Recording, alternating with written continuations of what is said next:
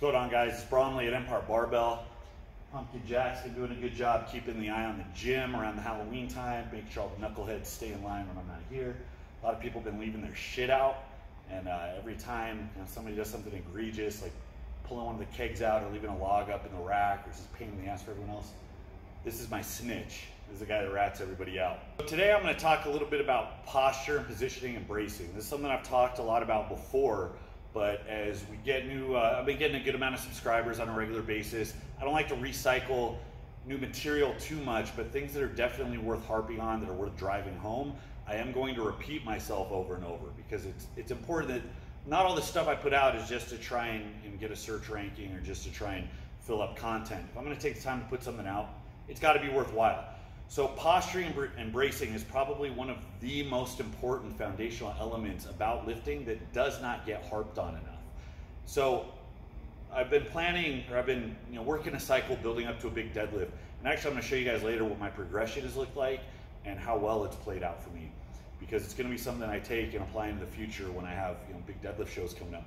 But the deadlift specifically for me is something I've always struggled with. Now, I always credit it to my disadvantaged physique, I guess. My leverages aren't optimal. I got short legs, short arms, and a long torso. So I might be 4 inches shorter than somebody, but if we're sitting in a booth at Denny's, we're the same height. So I carry all my height right here. Now it makes squatting and pressing very easy, and it's also one of the reasons why I was a good overhead presser very soon. But it did make deadlifts a little more awkward. That's kind of a cop-out, because no matter how bad your leverages are, you can work around it. I mean, some of the best pressers have had long wingspans. People think tall guys are disadvantaged, but all the 1,000-pound deadlifters are 6'6", 6'8", something like that. And I'll even use myself as an example, because my deadlift has improved dramatically recently. So it's really important that you be aware of your leverages when you're making training decisions, but you don't want to use them as a crutch. Well, I'm not good at this because I'm not built for it, because that's not why we're here. We're here to chip away, take into account the things we can, accept the things we can't, and do the best we can to improve steadily over time. And you always have options. There's always something you can do. So the real reason my deadlift was horrendous is because it was my favorite lift when I was a teenager, and I would just, with no guidance, go full bore, pull as hard and as often as I could, sometimes multiple times a week, and you guessed it, I got injured. So my first injury came about the time I was 16. I've had maybe 9 or 10 in the 10 years after that. And I'm talking about incidents, not like, oh, I tweaked something or I'm sore. I mean things that put me out from any lifting for at least 6 weeks. There were injuries I had where my back got so bad, I thought I wasn't gonna be able to lift again. I'm like, at this point, my discs just must be degenerated. I must have scar tissue. I must have tendons and ligaments that are just hanging and frayed off the bone. It was a real hard thing to try and wrap my head around how I was going to become a better puller. And for that reason, my press went up, my squat went up. I mean, realistically, I put about 100 pounds on my squat in that time, because squatting was fine on my back and I could squat with reckless abandon, and maybe put 20 or 30 pounds. I'm talking about an 8 or 10 year period, 20 or 30 pounds on my deadlift. I mean, I never really got it over the mid 6s, and anything over 550, you're talking about anything over 85%, I would just hesitate. I'd feel bad, I'd feel brittle, I'd feel weak. So it was a big psychological battle to try and get over that hurdle and try and feel good. So I had to really analyze, okay, why am I struggling? What are these injuries from?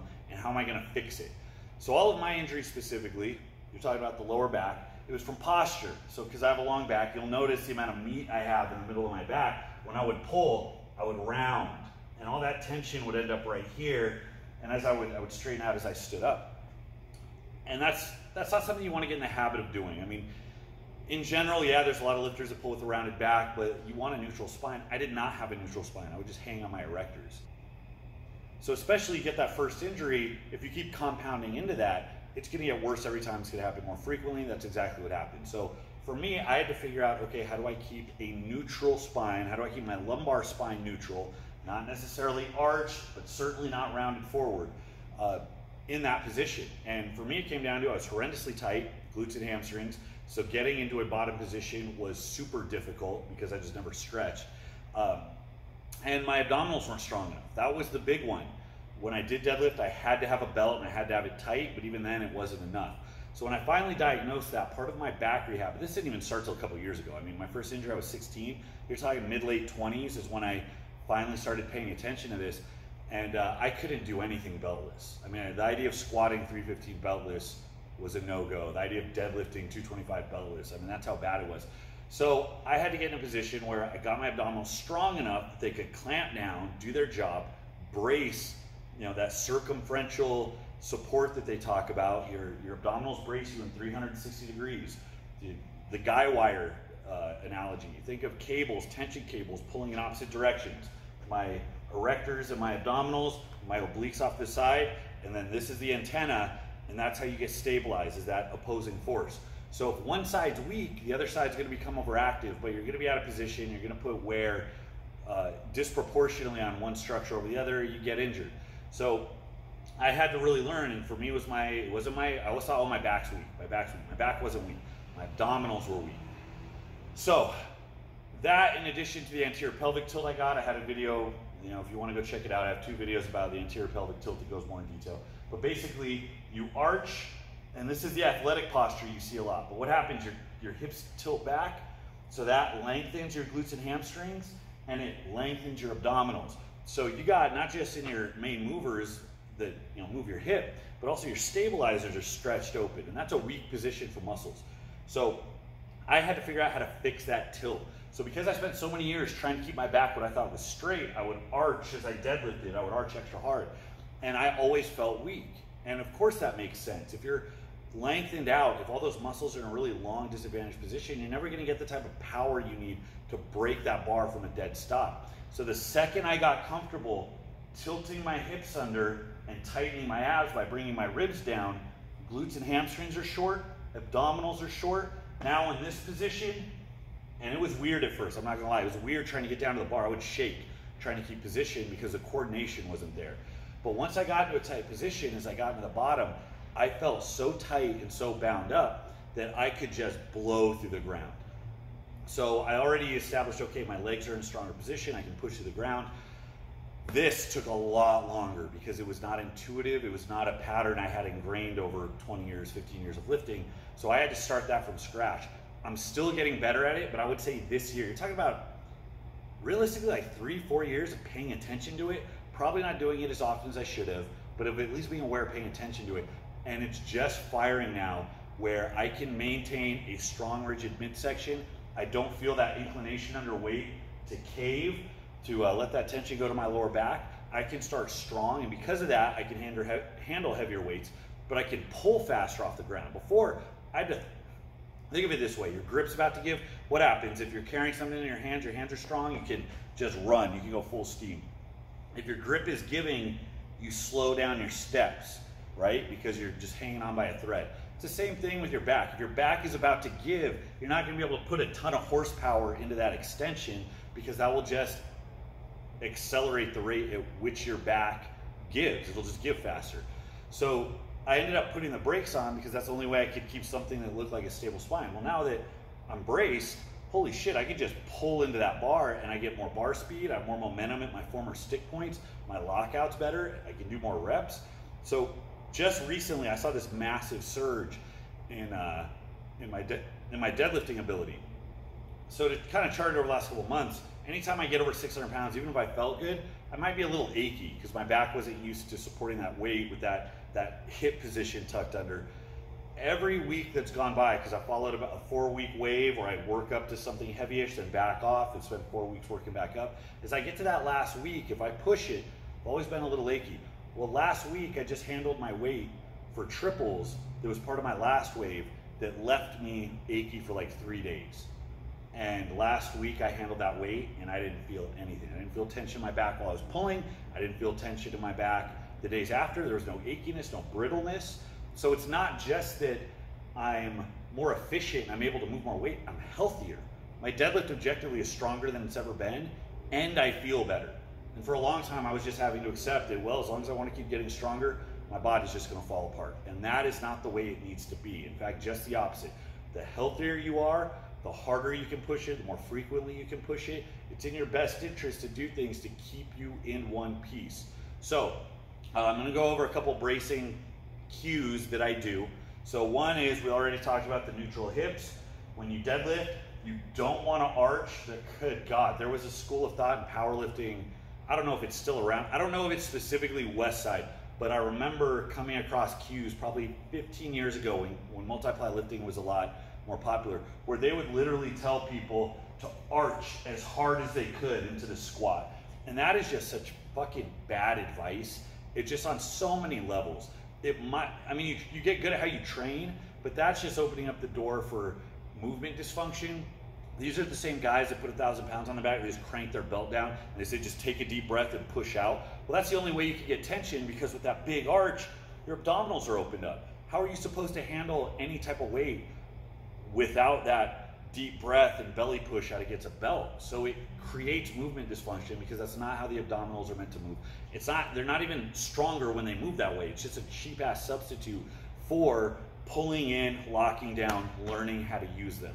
Somebody who knows how to use their abdominals correctly is always going to have a stronger midsection than someone who just takes a deep breath and shoves out against a belt. And that's why you get guys, Constantinov is a good example, right? Rest in peace. That dude could pull in the mid 900s. And he would have his own, he'd have slightly rounded upper back, but his midsection was just locked in. It looked like you could run a truck into his stomach and he'd be fine. And that's because the dude, it wasn't just that he had a thick waist. You could tell that those abdominals got used. You could tell he knew how to lock them in and brace. And believe me, it was not just taking a deep breath and shoving your belly out. So correcting that, not arching, because that exposes you, getting your spine neutral, because that's how it's built to support a load, and that's where the movers are stronger. So that was one, just getting comfortable standing here. When I first started, I was so tight through my hip flexors, because as you tilt under, you're pulling your hip flexors up. So if you're tight here, I mean, that shortening in your hip flexors is part of what, they're short right there, they're lengthened right there, and that stretches you through here. So I feel so tight through my quads. I feel this tension from contracting my glutes and hamstrings. So I'd be sweating just from trying to hold this. This is perfectly natural now. This is how I can just stand. And this is what I visualize as I'm about to get to the bar. So once you do that, you have to learn how to hinge in that position, meaning if I lock everything down, the second I go to break at the hip, I'm gonna wanna slide back into that position. So some of you might even have to get in front of a mirror. Get in front of a mirror, look right here. And you're gonna have to, okay, lock it down, ribs down. I got that cannonball breathing, pulled in and locked in like I'm about to get punched in the stomach. And from right here, I'm maintaining that hip angle as I'm hinging. And it takes a while to get comfortable with it, to get good at it. But when you do it, that bar is gonna blow off the ground. You also want to move incrementally up, because that, again, is something that takes a long time to dial in and be very reliable. So you're not going to be doing you're not going to be setting 50-pound PRs the first time you do it right. Okay, you need to give yourself time to adapt to it, to integrate it. But once you get it right, holy crap, it's game changer. So for the abdominals, and there's a lot of exercise you can do, but keeping in mind that the guy wires, right, front to back, side to side, equal and opposite tension, they exist to limit movement.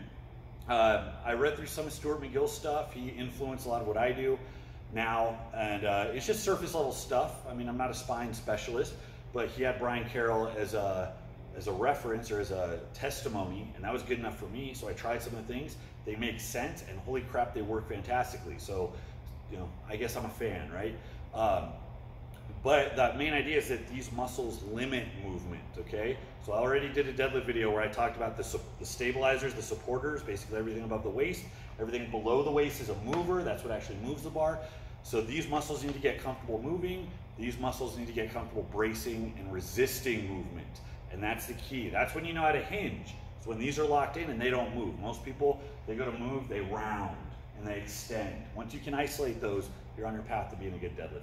So for me, even if it's standing in front of a mirror, ribs down, okay, glutes tight, lock them in, and I'm breathing.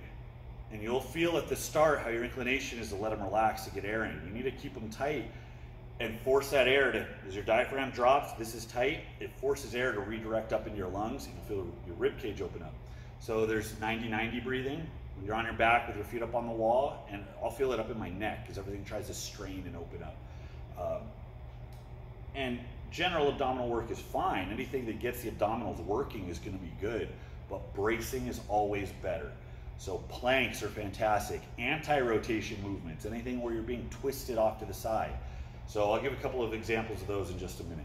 All right, so we're going to start with 90-90 breathing. At first, it's a good exercise. It's actually pretty difficult. but it helps reinforce the patterning with your abdominals, how they brace appropriately while you breathe.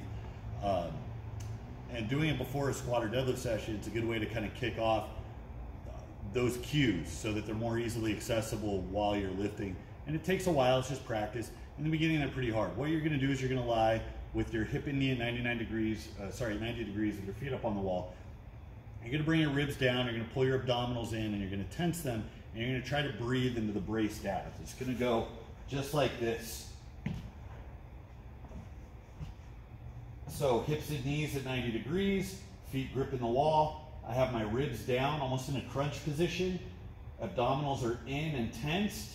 And once they're tensed, I'm gonna breathe in deeply for a 5 count.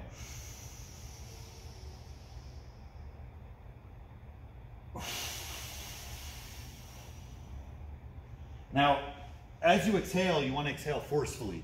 You want to squeeze your abdominals to try and push that air out, just like you would squeeze a tube of toothpaste. You want to cycle through a few reps. At first, you might only get 2 or 3, and then you'll feel your abs die. They'll just go dead. And that tells you that you have a problem with patterning. It's not just that they're so weak, which they might be, but it's that you have a problem recruiting them consistently. And that's a problem if you're squatting or deadlifting any amount of weight. So when you breathe in, remember your diaphragm drops into your stomach wants to rise. Well, you're limiting that, so that air gets redirected up into your lungs. I'll even feel it in my ribs, up in my neck. It's really uncomfortable. And then your abs start shaking, and you realize how hard it is to keep them tense. So with this, we go for endurance. We go for more breaths, more repetition, a longer period of time while you're tensed and braced. And as that increases, you'll find your ability to brace during other movements is going to increase. So the next thing we'll do is a dead bug. Many of you have probably seen this before, but this is where we start to complicate it so that we're adding other dynamic elements, because remember, abdominals limit movement in your spine, so we need to learn how to move everything else while these stay locked down. So with the dead bug, now we're gonna, same position, 90-90, but our feet aren't up on a wall, arms back. Okay, what we're gonna do, still tense, okay, ribs down, abs tight, and you're going to straighten your left leg and your right arm while maintaining this brace right here. And then you're gonna come back. And you wanna reinforce, don't just hold passively, squeeze as hard as you can while you move back into position. And this is where everyone screws up, you have to switch. Squeezing, maintaining tension the whole time. At first, again, it's more difficult than you would think it is. As you get better at it, you can do it longer, and then you can get creative, add tension. You can put a band behind you and pull with the band, or attach a band to your foot to make it a little harder. And then that is what ultimately progresses into a bird dog. So now when you're flipped over like this, neutral position, the abdominals tight, you're doing the same thing. When you're on all fours, the abdominals have to work a lot harder. When you're on your back, you're already in a neutral position, you're nice and comfortable. On all fours, just like a plank position, you have to work to maintain that neutrality. So this is the progression we work in. So this is just to kick it off. This is just to build that base patterning and coordination and to get that endurance. And then once you do that, then you can start to attack more aggressive weighted variations and start to improve yourself that way. So I'm gonna be putting out a lot more about bracing. This is probably the most under-discussed topic in weightlifting that's actually relevant to everybody, that nobody does as much as they should. And a lot of people, not just injuries, but they're probably being held back in what they could potentially do. So if you got questions, leave them in the comment box. Until next time, it's Bromley from Empire Barbell. I'll see you.